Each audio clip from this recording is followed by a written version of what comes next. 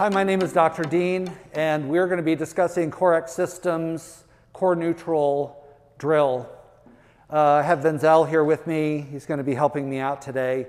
So basically, the setup for core neutral is the beginning position for all of the other CoreX positions. It's the only position that starts in a relaxed position and drives into a shape.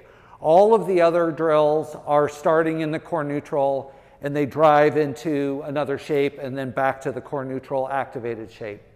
So Wenzel needs two things. He needs user readiness, he needs an alertness, he needs to be engaged, cognitively, he needs to be thinking about what he's doing, and then he needs user awareness. So he's going to be creating a shape with his body that has outcomes, and those outcomes could be either therapeutic or maybe something sport-specific goals, like or you might be rehabbing, or you're working on your quickness or something like that. So I'm going to describe what we're working with here. So we're going to be starting with a relaxed position, and the body weight is going to drop. The knee, the hip is going to be about 120 degrees each. The hands are going to come out. The fingertips are going to be lower than the shoulder. Fingers are going to be spread.